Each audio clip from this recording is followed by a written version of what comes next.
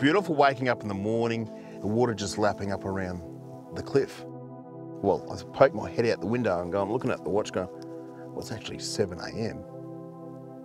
Where's the sun?